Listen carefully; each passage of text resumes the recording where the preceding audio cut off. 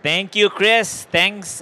So we are all here in the Gen AI, is that right? Everybody is building yourself and 10 other agents. So we're going to be talking about that, and I'll hand it over to Anish.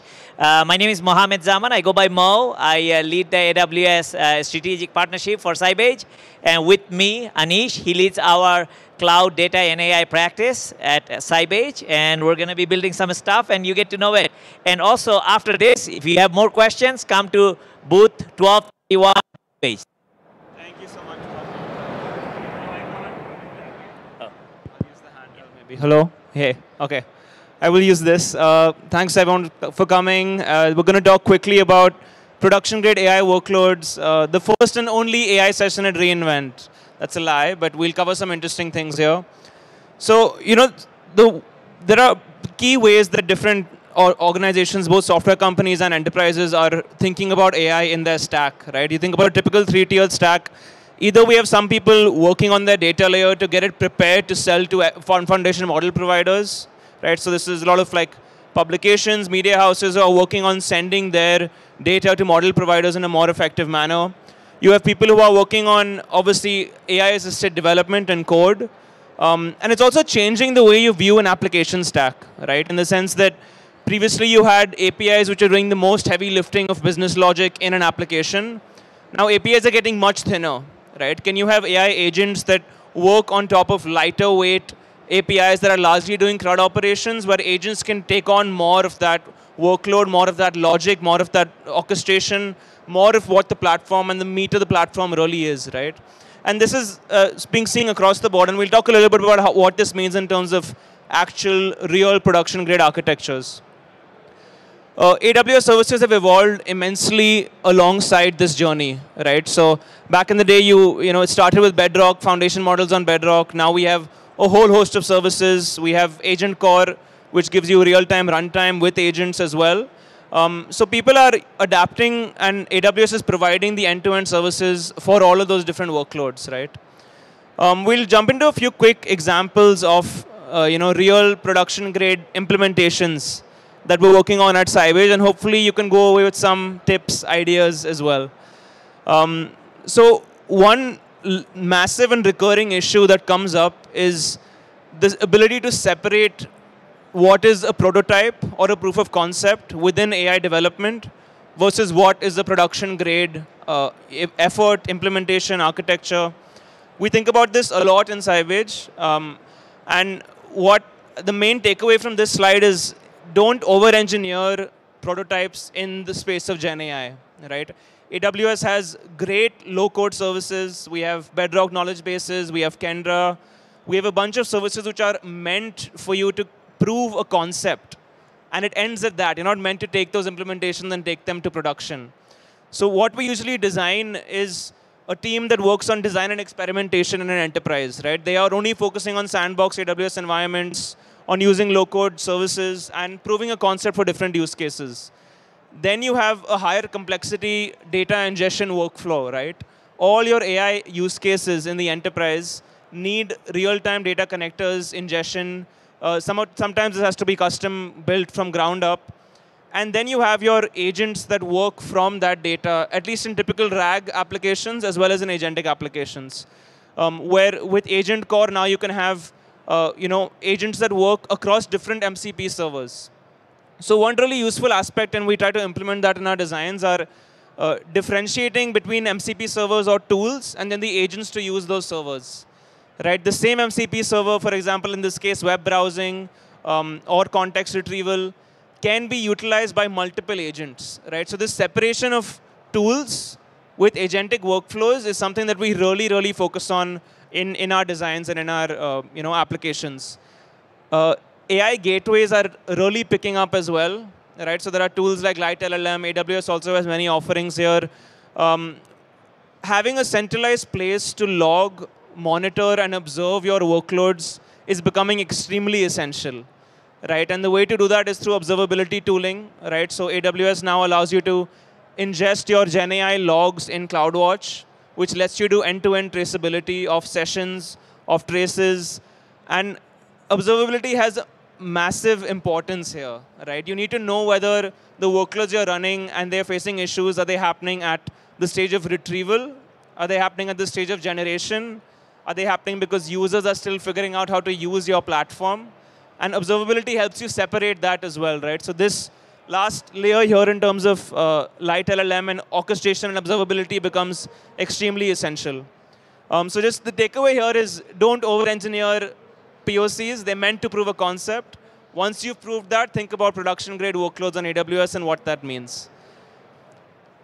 In some other cases, one of our largest implementations recently was focused on building AI layers on top of legacy APIs and legacy software products, right? A lot of us here, even every booth that you see, we ship software. That's our bread and butter. It's about, can I ingrain and can I infuse agentic layers on top of those product APIs? But in that process, multiple challenges do come up, right? APIs that we've currently built and host in the world are not made for agentic consumption. They are made for consumption by typical user interfaces, right? And this can cause multiple issues. I'll give you a simple example. A lot of product APIs return 100+ results in their responses. Very noisy responses, a lot of garbage and JSON responses coming from those APIs. Neither would an agentic solution ever want to use an API like that, because the way you interact with an agent is probably chat-based, right? Which means that you're sending smaller workloads and smaller results to that chat. Nor would an agent successfully be able to reason through that massive API response, right? So API readiness is something that is extremely essential before you build agentic workloads on top of it. Another example, right? APIs often have dependencies. So we built this application which did agentic orchestration on legacy APIs. And one issue we faced was latency. Many people are currently struggling with it, right? Our LLM would hop and would do 2 consecutive trips to first get authentication tokens, to first call APIs, and then with the results of that, call downstream APIs. Again, these APIs have not been built for agentic consumption. If you know how users are going to interact with your agents, what type of workflows are they going to run, what type of prompts are they going to run, you can better design your APIs with an agentic first mindset. That has nothing to do with LLMs. That has nothing to do with generation. That is about logical design in your API schemas, right? So that's something that we focus a lot on in Cybage as well. Out here as well, observability and monitoring become extremely essential.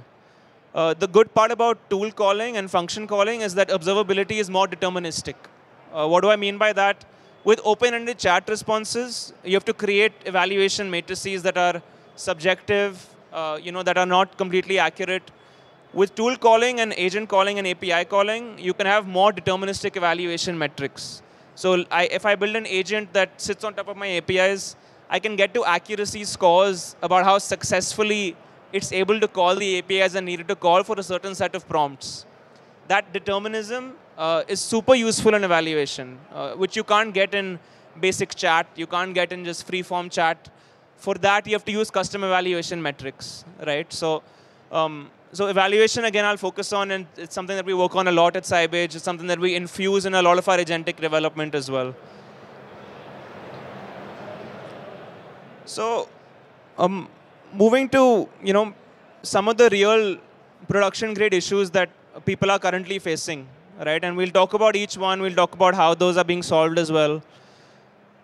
One massive issue, and I'll start in the third box, actually, security and governance, right?